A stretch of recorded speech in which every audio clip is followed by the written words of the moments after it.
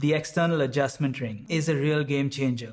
They may not be the first to have done this, but their implementation of it is the best that we've tried. And the sound of these clicks is just ASMR gold. You also get the 8.8 micron per click granularity and 90 clicks per rotation to really dial in those shots. On the flip side, you have to go through over 200 clicks to get from espresso to say pour over. That's where this neat little indicator comes in handy. It actually serves as a dual indicator. Look closer and you'll see that it looks like a tiny stack of bricks.